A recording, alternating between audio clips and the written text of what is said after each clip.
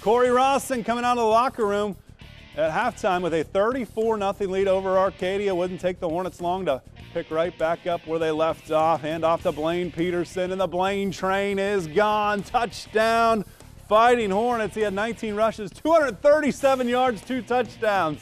That was the first play of the second half. He's still running, still jogging. And we got to show the celebration. Arcadia not going away as they hand it off to Gage Boyd, who has a nice pickup up the middle. Then it's Cole Kopis. Kopis dropping back. He looks long. Underthrows his receiver, and Zach Rebke picks it off. Cory Rawson looking good as they look for their first victory of the season. Nice return here. Fighting Hornets go back to Peterson. He looks like he might break another one. He's skipping through tacklers. They had 3 rushers go over 100 yards tonight.